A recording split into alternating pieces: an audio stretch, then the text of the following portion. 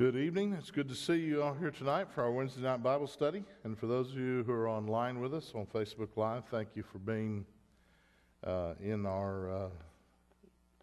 with us, joining us. We also have a women's Bible study class that's starting tonight. Michelle Roberts across the hallway there. And if any of you ladies are interested in that, but we will continue to do our Wednesday night studies in here, and hope that you will continue to be faithful. Seems like we're having roller coaster type weather. One day it's nice, and then the next day it's a little cold, but we're used to that here in Oklahoma. We have seen all 4 seasons in one day, I think. So anyway, let me make you aware of a couple of announcements in regards to some of the church things that are going on. This coming Sunday, we're doing a children's emphasis. Our children are going to be doing different things within the service. Brother Daniel and the children's ministry are coordinating that. So you're going to see them take responsibility for different aspects of the service, and anyway, we'll see that happen this coming Sunday. And then as soon as the service is over, we will have a church potluck dinner over in the Fellowship Hall NPR, and encourage you to come and be a part of that. The main meat Sunday is the gospel bird chicken. And so anyway, we are going to be having that, and I was looking to see, did Brother Matt leave? Is he back over there? Well, anyway, you need to come this coming Sunday, because we're going to do some special things, and I won't tell you anymore because I'll get in trouble. But we'll have the potluck, then we'll have business meeting, and it's our quarterly business meeting, and we do have one particular situation that's going on is we're going to be having, showing or presenting a possible remodeling plan for our auditorium and up on the stage area, and we're going to be sharing that with the church this coming Sunday. So anyway, please be a part of that. Bring a side dish or two and share together with us. And if you, need any help, green beans without onions would be good. Why people start putting onions with green beans, I just don't know. Folks, it's one of the dilemmas that I have in life. Yes, sir? Is little bitty potatoes okay to put in there? Yes, you can do that. So anyway, yes, banana pudding minus onions would be good too. Yeah. Brownies with nuts. Brownies with nuts. Well, if you want to be a nut, go ahead and put nuts in them. So that's the way I look at that. Well, good. I'm glad you resemble it. Anyway, we're going to have a good time together as a church family. On the 13th of February, which will be 2 Sundays from this coming Sunday, 2 weeks from this coming Sunday, we will have in the evening called Super Sunday, and this is going to be a fellowship time in the evening. We will break from our discipleship first classes. I encourage you to come and fellowship together. We're going to bring all kinds of snacks and things, and so we want to encourage you to be a part of that.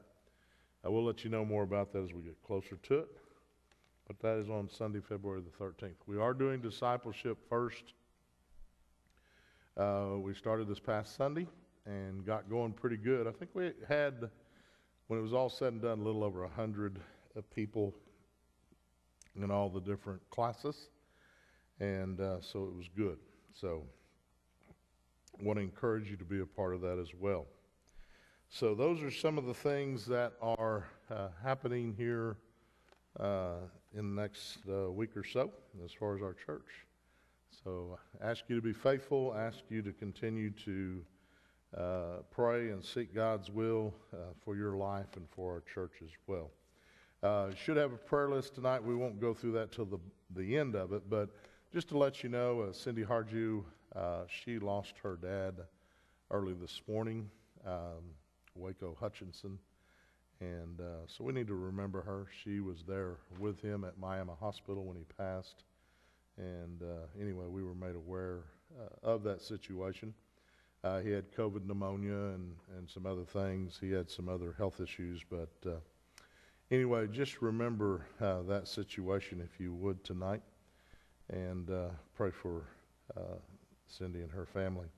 Let's pray for our country tonight. As you know, there are some situations developing between Russia and the Ukraine, and some of those situations can obviously affect us as Americans. And so let's pray that the Lord will intervene in those situations. We know that some things are going to happen, and sometimes we can't control those situations, but just pray. And I know that through our prayers and through our diligence that we can, I believe, get a better sense of what the Lord is doing in these last days, and we truly are living in these last days. So I'm going to lead us in a word of prayer, and then we're going to begin our Bible study tonight. And for those of you who have not been with us, we are dealing with getting through some difficult stuff. We talked for 2 weeks on temptation, and we're going to talk about misunderstanding tonight.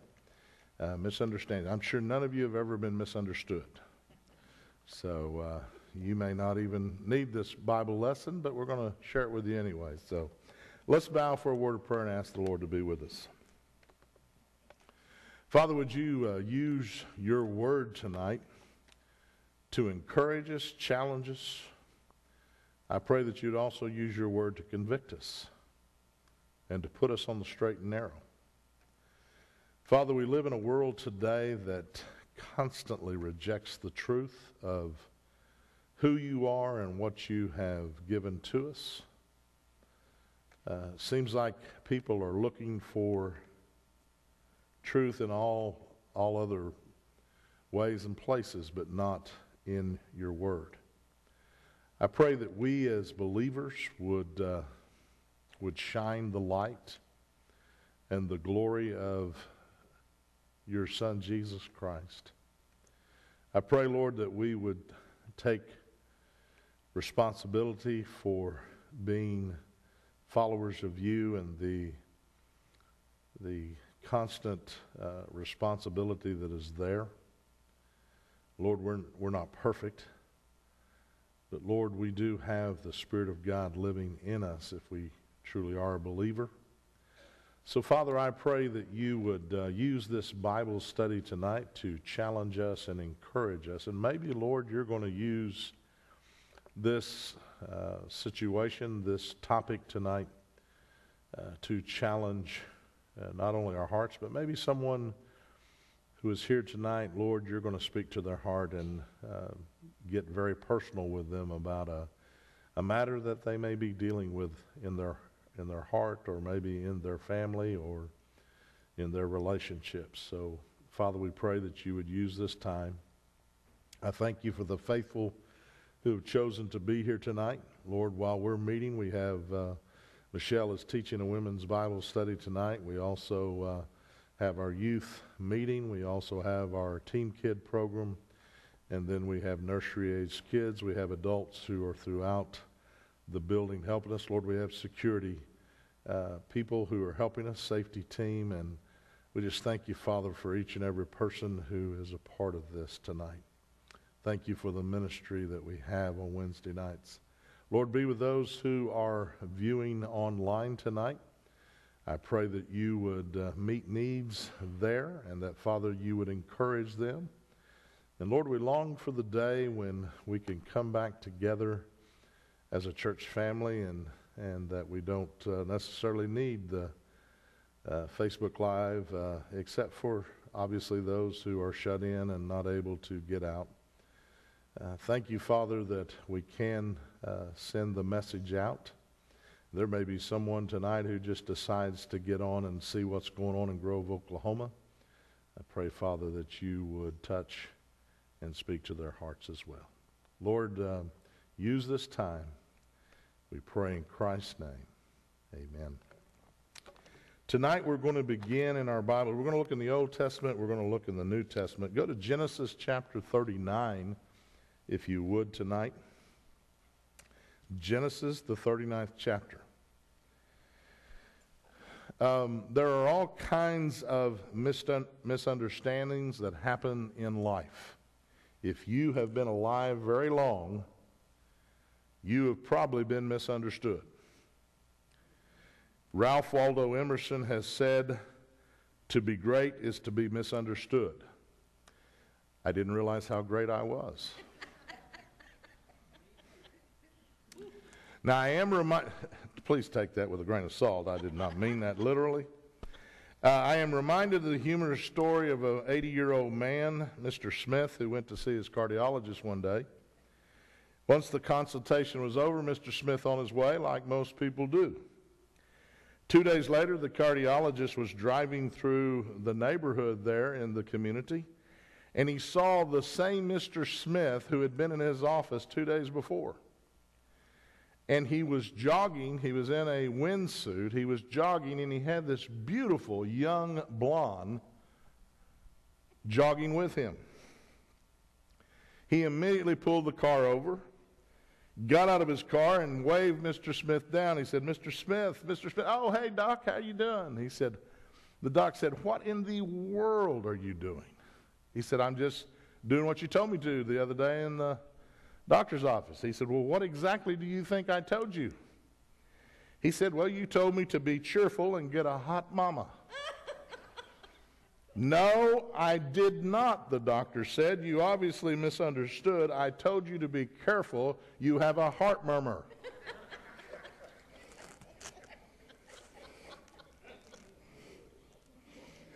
Now, my wife's going to get mad at me for that when it's all said and done. But anyway, I use that as an illustration that, folks, sometimes we can misunderstand what people are saying, especially if we're hard of hearing.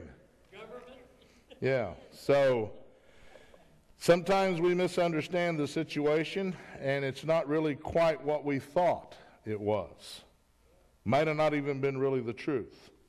If you have been misunderstood in life, then you understand the situation that happens from time to time. Folks, you can have the best intentions. You can have pure motives and be misunderstood to the point that you're the bad guy. You ever been the bad guy? I have. It's not any fun. Now, in Genesis chapter 39, we have a situation where Joseph, you talk about someone who was misunderstood. He was misunderstood by his brothers, sold into slavery, but God was with Joseph even in spite of that. And so I want us to look in chapter 39 for just a little bit and just look at the situation. Okay?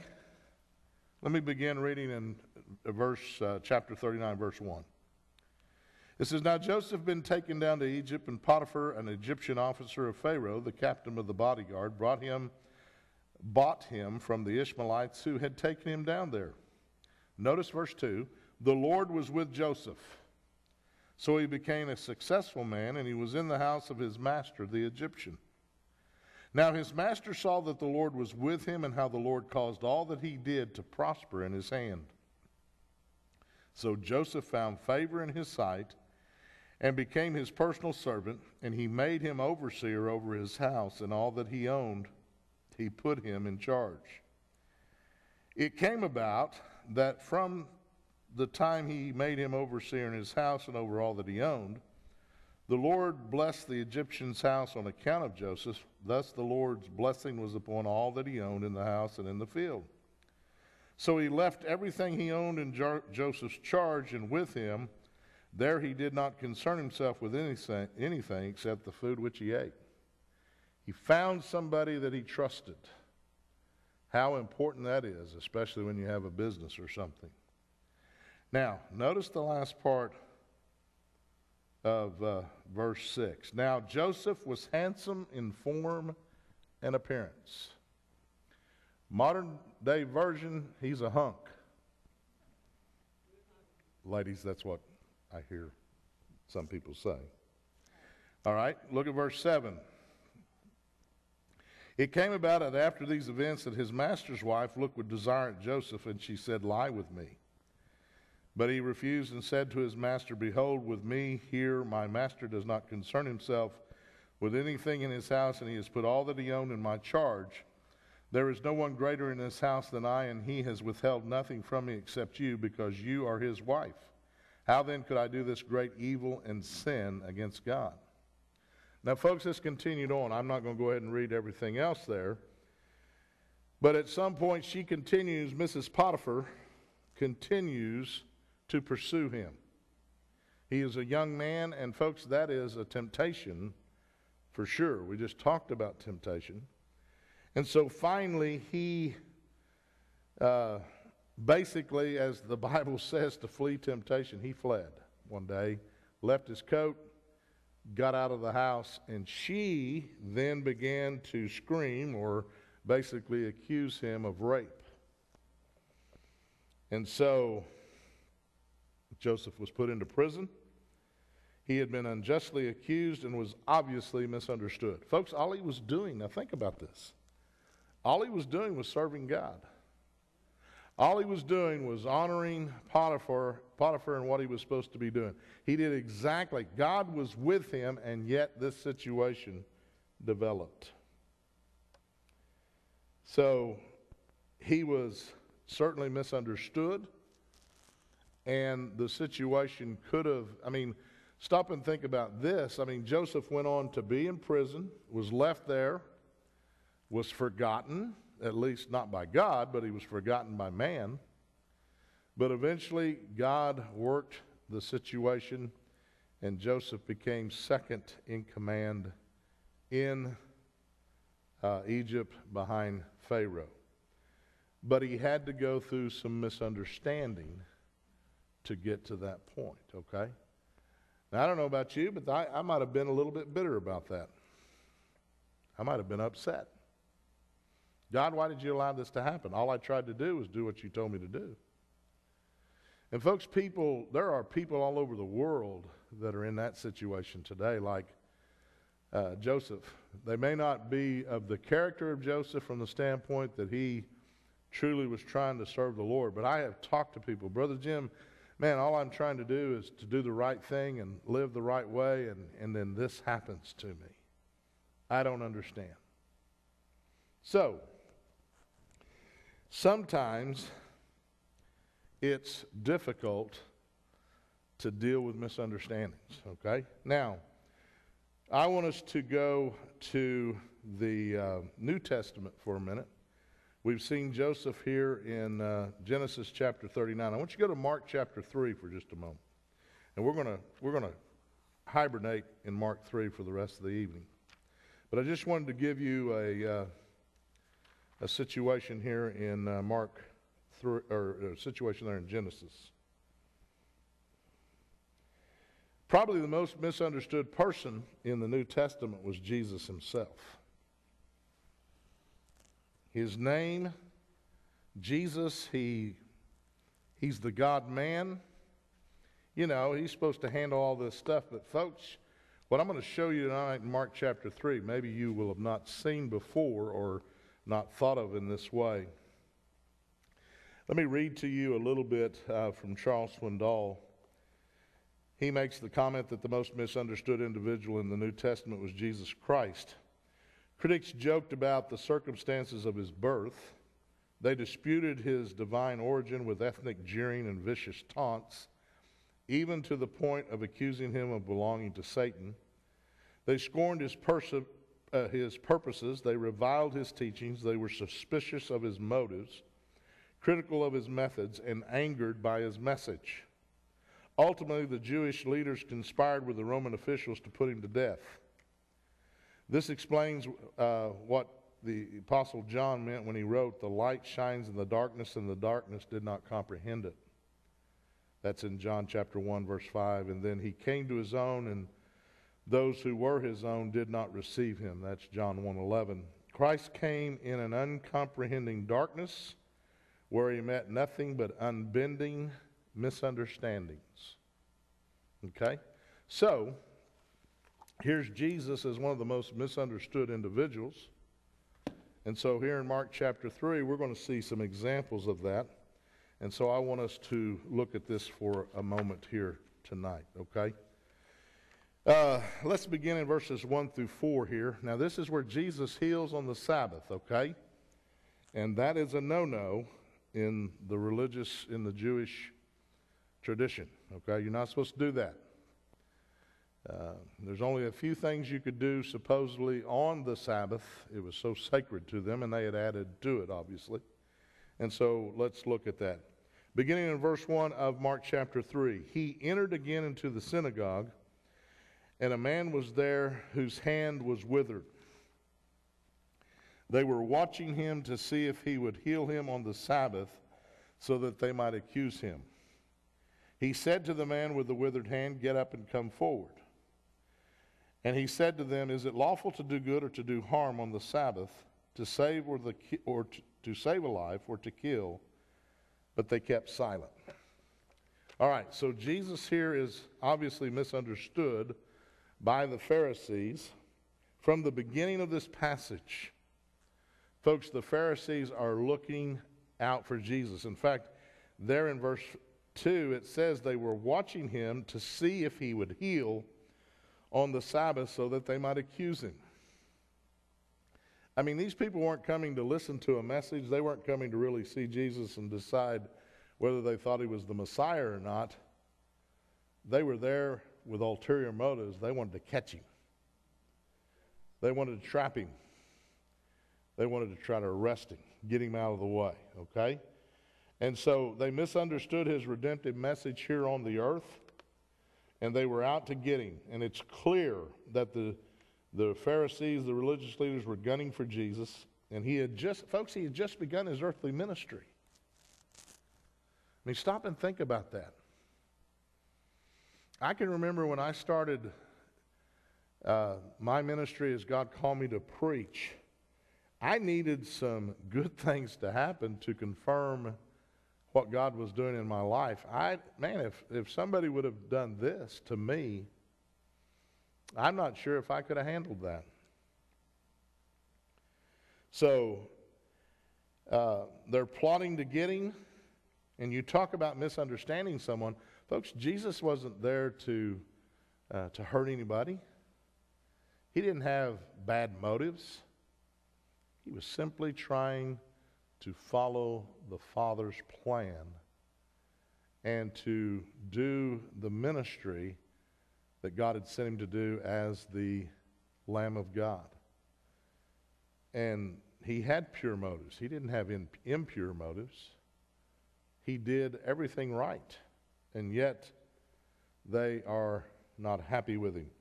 So there in verses 3 and 4, Jesus turns it around on the religious leaders and asks them a question about the man with the withered hand. Is it good to do evil or good on the Sabbath? Also notice that Jesus said just before that, I believe it's in verse 27 of chapter 2, Jesus said to them, the Sabbath was made for man and not man for the Sabbath. Okay? And sometimes we can take things too far when it comes to the laws and the rules that God gives us. The Pharisees were all about rules. Nothing about compassion, folks. It was all about rules. They were stickler for the rules. Okay? And so they would even go beyond the commandments of Scripture. What does the Ten Commandments tell us about the Sabbath? What's the quote? Remember the Sabbath and keep it holy. Okay? That's pretty simple, isn't it? Okay? 6 days God worked. He wanted one day for the Sabbath. Shabbat, as they call it over there in Israel. I tell you what, it was quite interesting to be in Israel. Lori and I got stuck on one of the Shabbat elevators. You say, Are you being serious? Yeah, it was not the express elevator, folks. This thing only went one floor at a time, and it was slow. It's the equivalent of the Sunday driver that gets in front of you going 15 miles an hour in a 40-mile-an-hour zone. We didn't realize what we had done till, folks, I could have crawled up the stairs and got there quicker. Finally, somebody told us that you're in the wrong elevator, and it just happened to be the Friday that we were there that thing, it was really going slow. So anyway, they do have Shabbat elevators in Israel, so be careful if you ever go over there. But the religious leaders, they went beyond. It says, remember the Sabbath and keep it holy. They added, and don't even think about walking on the lawn of the temple, because if you bend the blades of grass, that constitutes work, and you're violating the Sabbath. Now, come on, folks. Is that what God really wanted when he gave us, remember the Sabbath, to keep it holy? They were legalists with a capital L. Jesus restores a wounded man with a withered hand, and the Pharisees go ballistic there in verse 6. It says the Pharisees went out immediately. They began conspiring with the Herodians against him as to how they might destroy him. I mean, come on, folks. That's what Jesus was dealing with. You talk about misunderstandings. So, now the modern day application, be careful today if you concentrate strictly on rules and rules alone. You might be a modern day Pharisee. Folks, the law doesn't save. The law shows how far we fail. It is by grace through faith in Christ that you and I are set free to be able to live the Christian life, okay? Now, not doing away with the Ten Commandments, not doing away with the law or anything like that. Jesus came to fulfill it. He didn't come to destroy it. He came to fulfill it. He's the only one that could handle the Ten Commandments. You and I can't, okay?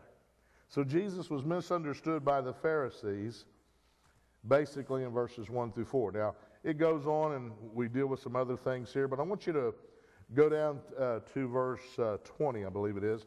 He chooses the 12, basically in verses 13, and then here we go down to 20, okay? So Jesus is misunderstood by the Pharisees. The second thing, Jesus was misunderstood by his own people. Look at verses 20 and 21. And he came home, and the crowd gathered again to such an extent that they couldn't even eat a meal. When his own people heard of this, they went out to take custody of him, for they were saying he had lost his senses.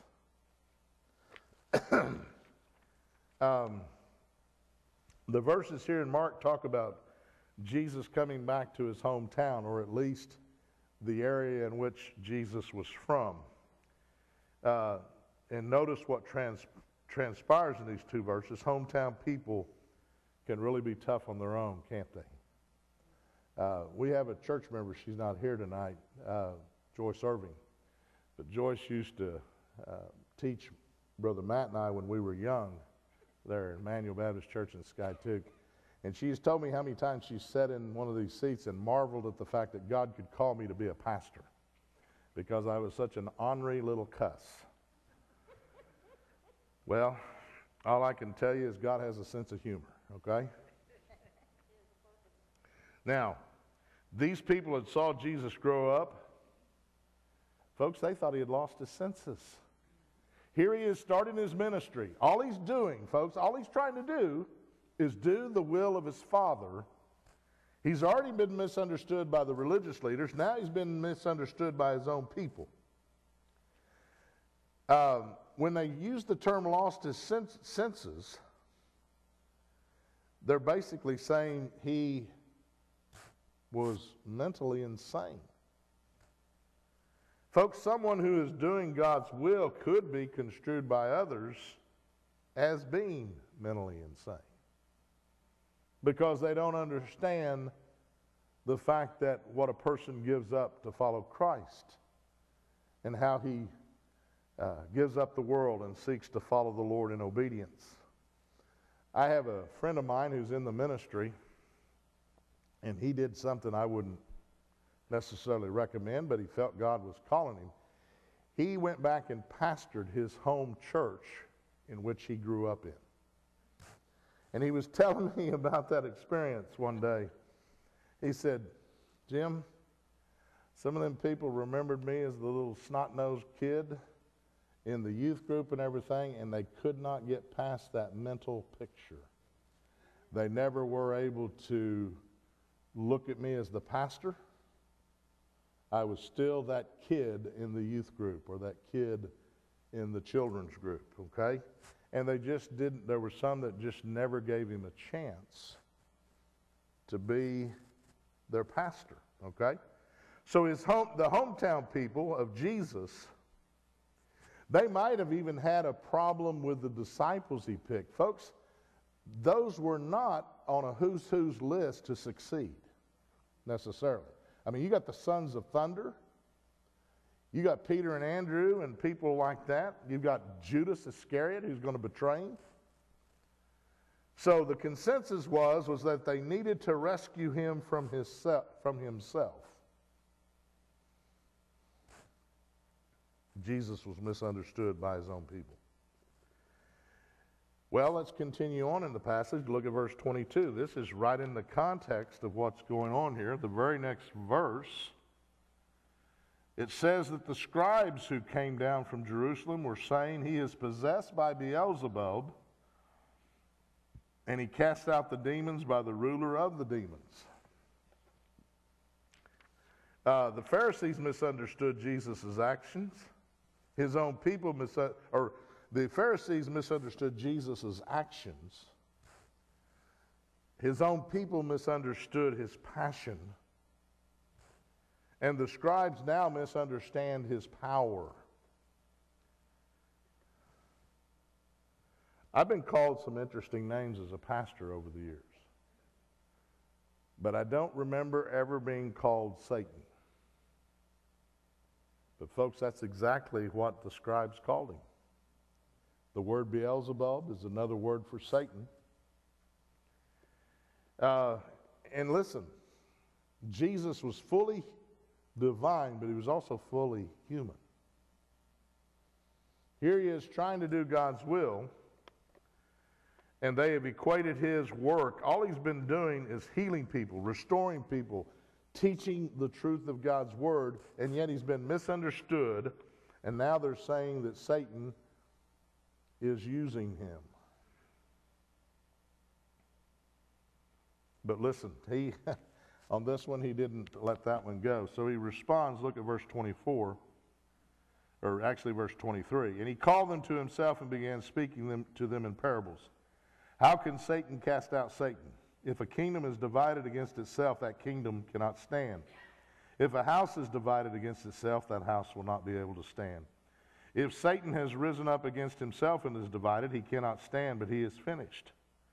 But no one can enter the strong man's house and plunder his property unless he first binds the strong man, and then he will plunder his house. Truly I say to you, all sins shall be forgiven the sons of men, and whatever blasphemies they utter. But whoever blasphemes against the Holy Spirit never has forgiveness, but is guilty of the eternal sin, because they were saying he had an unclean spirit. Okay, now the subject of blasphemy of the Holy Spirit, that's another subject on another day. I would have to get off and chase some rabbits on that one, so we'll come back to that sometime. But think about this. You remember the old nursery rhyme, sticks and stones shall break my bones, but words will never hurt me? Lie, lie, lie. Folks, we have blasted people with our words. We've assassinated people with our words. We have destroyed people with our words. So we need to understand the accusations and the names had to hurt. For strangers to say it, that's one thing, but your own townspeople is another.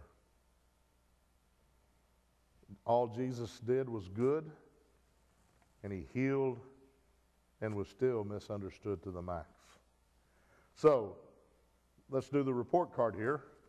Misunderstood by the Pharisees, misunderstood by his own people, misunderstood by the scribes. Surely it can't get any worse.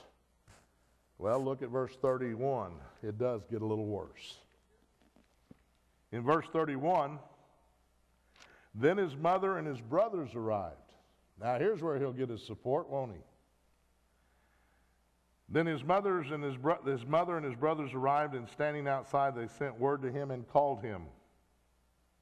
A crowd was sitting around him, and they said to him, behold, your mother and your brothers are outside looking for you.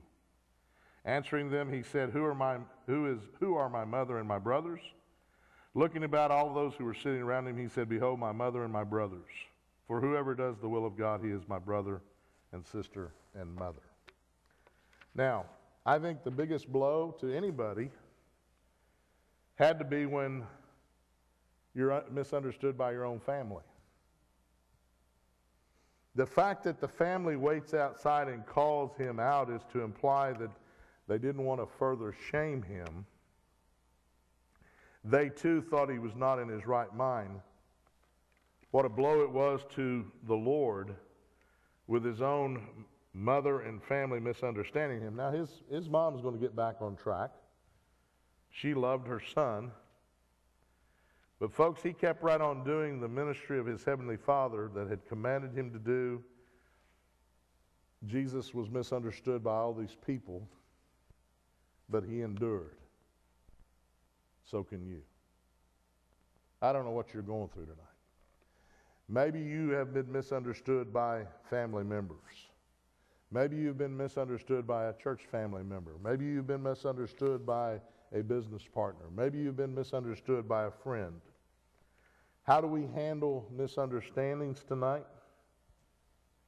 Well, let's get a little practical.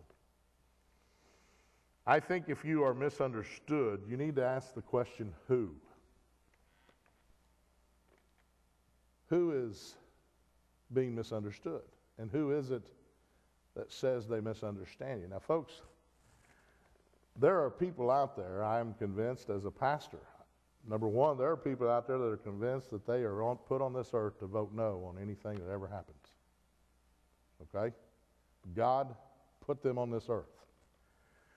And there are going to be some people that are going to be negative. There are going to be some people that are going to take what you do or say and they're going to twist it and they're going to misunderstand it. So basically, you need to consider the source. Some people make it their mission in life to make other people as miserable as they are. So realize who it is that says that they're misunderstood. Now, I'm not saying that that's an easy situation. I'm simply saying to you tonight, ask the question, who is it that's misunderstood? Who is it that claims to be in that situation? Now, if it's more than one person, you need to take stock in that. You need to look and see that maybe there's something in your personality or something that's going on that may need some correction, okay? The second thing is, if you are misunderstood, ask why. You may be misunderstood because of actions done inadvertently. Folks, I had that happen to me. I'm going to share this story with you. This is a true personal story that was very difficult for me to deal with for a while, but it ended up being a good situation. When I went to Henrietta First Baptist Church, the secretary position at the church was split up with two ladies. Both of them had been there a while. And the way they had it was, one particular lady, her name was Joyce Hunter, and she worked on Monday and Tuesdays. And then another lady in the church, her husband was a deacon. In fact, both of the ladies were deacons' wives.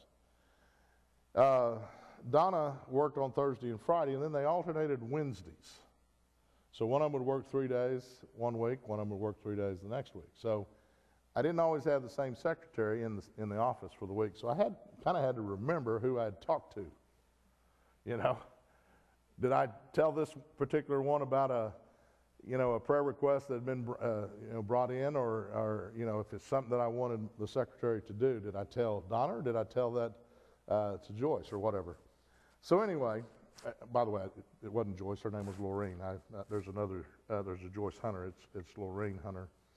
And so anyway, Laureen decided to retire. Well, Donna, she had grandkids that she loved dearly, so she asked me one day, Brother Jim, what would you want to see happen? And I said, well, I don't know. Let me think about it. So she called one day from home before Laureen had retired and everything. And so she said, well, have you thought about any more about it? And I said, yeah, I really have thought about it. I said, Donna, what I'd really like to have is I'd like to have you all 5 days.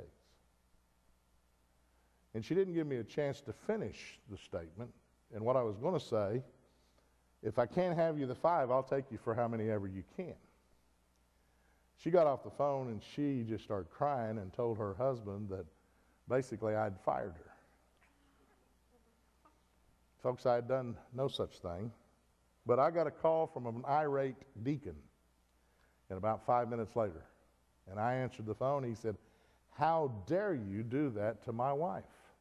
She doesn't deserve that. I said, deserve what? I had no idea what had happened. Well, when he finally conveyed to me what had happened, I knew I immediately needed to go to their house. I had to do some groveling. I didn't get on my knees, but I was ready to. And I wanted Donna to know, Donna, you didn't let me finish. And so anyway, I told her what the situation was. And so it all worked out. She ended up working 3 days a week. She wanted 2 days off to be able to take care of them grandchildren. And that's the way we worked it out.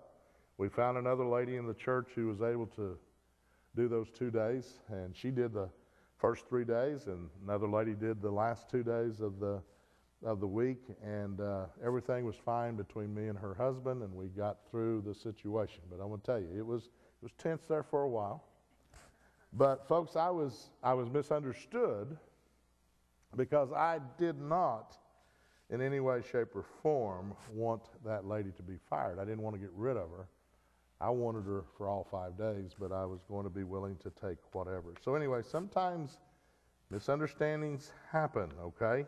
And listen, folks, sometimes we can do things unintentionally. I've been accused by people before of not being, maybe on a Sunday morning. I had one particular man who just had some beginning stages of dementia. He thought I was deliberately ignoring him in the church. And it absolutely was not true, but in his mind it was happening. And folks, when it happens in your mind and you're having some issues with your mind, it's real. His wife knew it wasn't real, but he didn't know it was not real. So I had to go through some things like that. So folks, sometimes inadvertently we can do things and maybe we have a blind spot to it. Maybe somebody needs to share with us, and sometimes you need to listen to some counsel and say, hey, you may not mean it that way, but this is the way it's coming across. Brother Jim, sometimes you come across, you're a little bit rough on people and what you say. You need to be careful with that, okay? So if you are misunderstood, ask why. And if you constantly are misunderstood, check what's going on in your life, okay? All right. Number 3, when misunderstanding is resolved, ask the question, what? What can I learn from this? How can I learn from my experience? Make sure you own up to your mistakes. Listen, folks, sometimes people are just rude, okay? I've been accused, listen, I've been rude before, and I'll probably be rude again. I don't intentionally try to do that, but sometimes we are, okay? So own up to our mistakes, and maybe the next time respond in a more mature way. Be the adult in the room. And folks, this just happened the other day. I was talking with my brother, and he was telling me about one of our cousins who we have not seen in several years just because of distance and everything. And this cousin of ours, his son had passed away suddenly. And he called and talked to my brother. And he shared with me, he said, you know, me and my son, we had become estranged. And I always thought I had time to get things right, and then he dies. And folks, he was not doing well because of that. Don't let those kind of things go. Folks, life is too short for you to hold on to a grudge. Did you hear that? I'm saying that to myself too. And you may be right in 95 to 98, 99% of that situation. But listen, be careful. Now, let me close with some words from Charles Swindoll about the idea of bitterness and forgiveness. He says we need to discuss two important words: forgiveness and bitterness. Without the first, you'll limp through life with the second.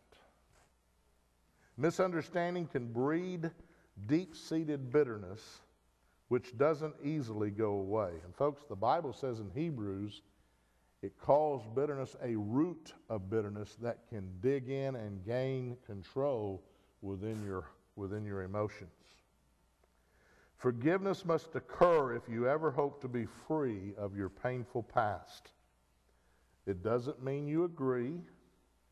It doesn't necessarily mean you now have a close relationship with your offender. But it does mean you let it go forever. And yes, to forgive does mean to forget. Bitterness deposits dangerous germs in our memory banks. I love that. Not that I love having dangerous germs, but I think it's very well said. Bitterness deposits dangerous germs in our memory banks. It can cause disease that lingers and robs us of our joy and peace as the years stack up. So you must forgive and forget. Now listen to this next phrase. Bitterness replaces forgiveness, or forgiveness erases bitterness. They cannot coexist. Let me say that one more time. Bitterness replaces forgiveness, or forgiveness erases bitterness. They cannot coexist. My friend, Satan will tell you that you have every right to stand on the ground that you're in and not budge. But what did Jesus say? He said to forgive 70 times 7. None of us are even close to 490 times. And what Jesus was saying basically, forgive, period. Okay? Folks, life's too short to live that way, okay? I need to say it to myself, and I say it to you tonight. You're going to be misunderstood, but don't allow the enemy to use misunderstanding to get you off track from following Christ, okay? Too many people have grown on. Listen, as a pastor, I deal with this, especially when there are funerals. You would be surprised, folks. People refuse to forgive. Here's these family situations, and then boom, something happens, and folks, it's just tough. And it can happen with good friends.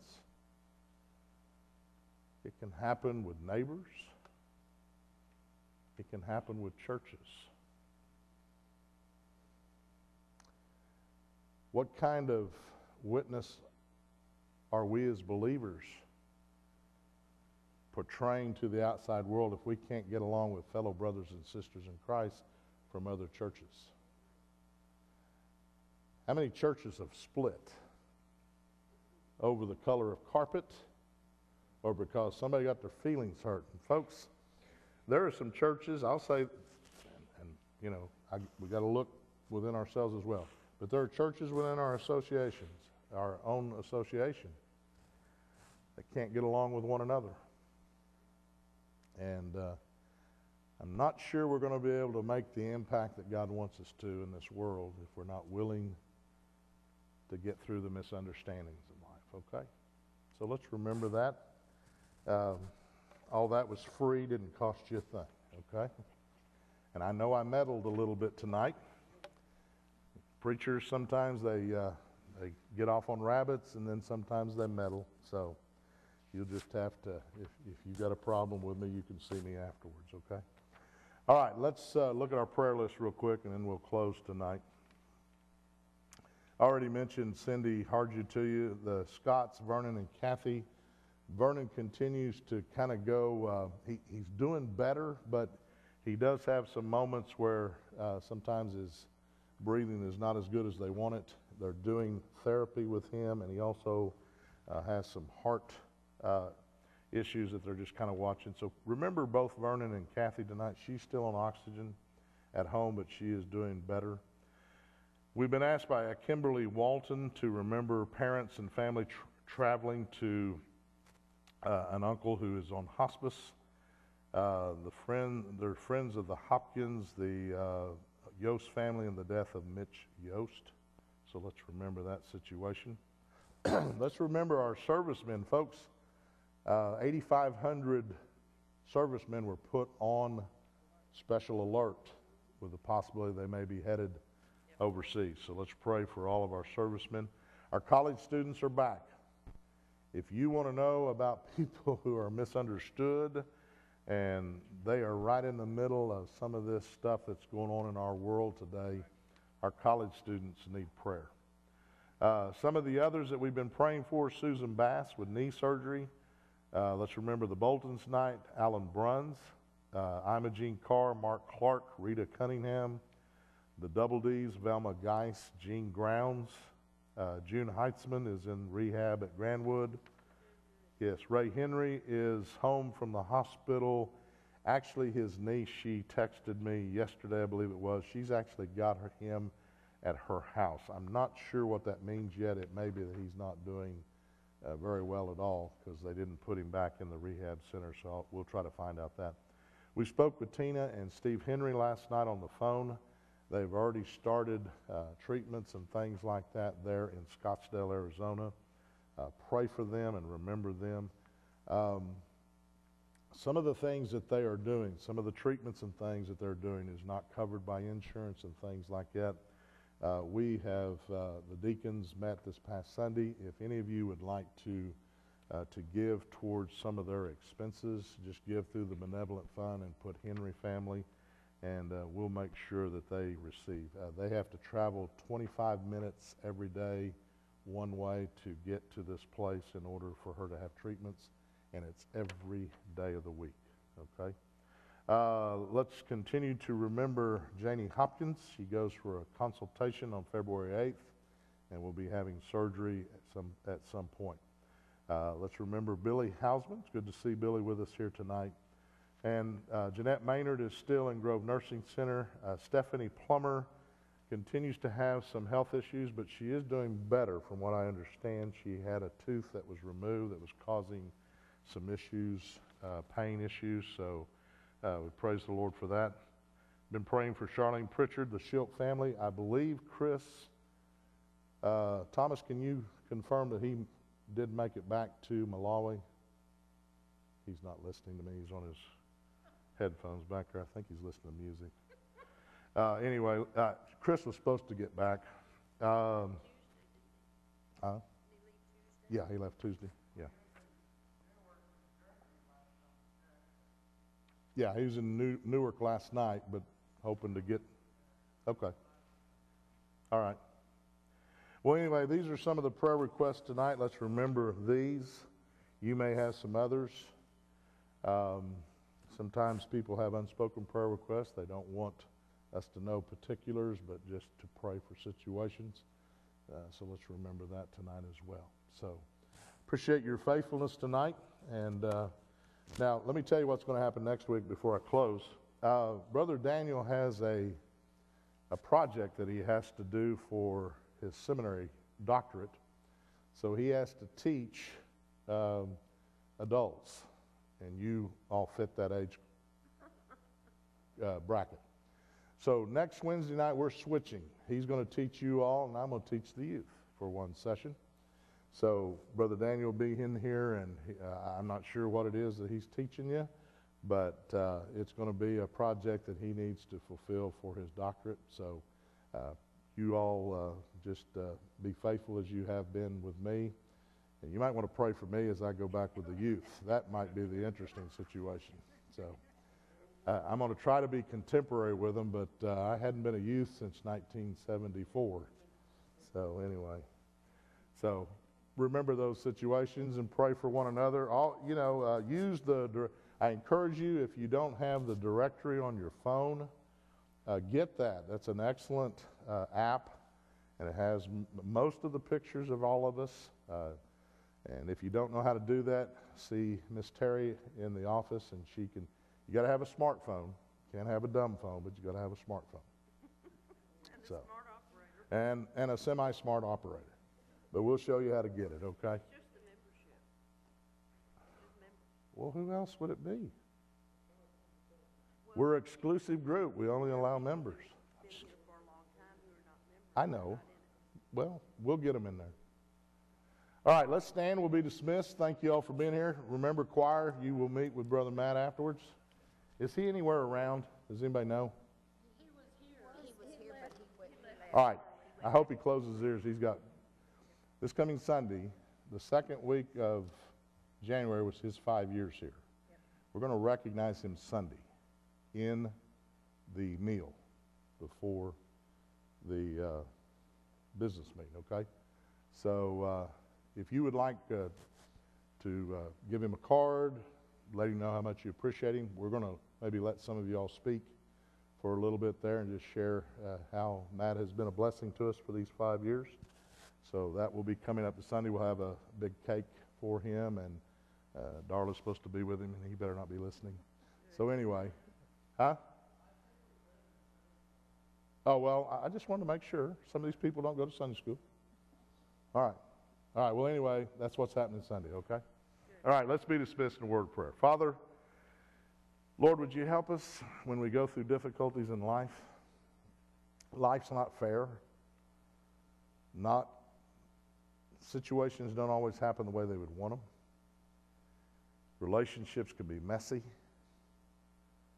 Father, family issues could even be more messier. I'm just asking you, Lord, tonight, would you help us to be individuals that can help heal that which is broken? Would you help us, Lord, if nothing else, to pray diligently that you would be able to move in people's lives and that the bitterness will be replaced with forgiveness? Father, give us a perspective tonight on how short life really is here on this earth.